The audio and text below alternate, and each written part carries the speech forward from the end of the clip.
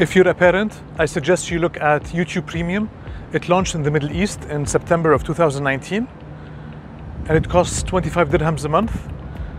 What it does is it removes the ads from the YouTube videos. So when your kids are going from one video to the other, they're not exposed to unnecessary ads. One thing I've been noticing that my kids now understand ads and they wait to skip, and they see ads that they're watching cartoons. They're still used to animated types of content. They're still not used a lot to the human visual type of content like ads or TV shows or movies like the adults watch.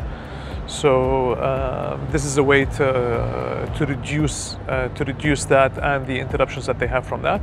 It also supports offline viewing. That means if you're going on a road trip or a long flight, you could put the videos offline. I remember when my daughter was much younger and we had it was her first flight with us.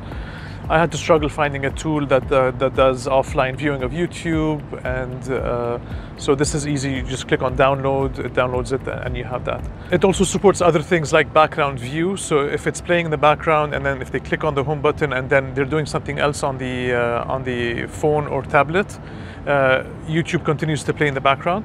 It also comes with a music app. So it's a dedicated music app. It has everything. It's not just for kids. So music app is similar to Anghami, Spotify, Apple Music, Deezer. So it has a wide variety of different types of music. So that's where you can benefit from this as well. So it's 25 dirhams.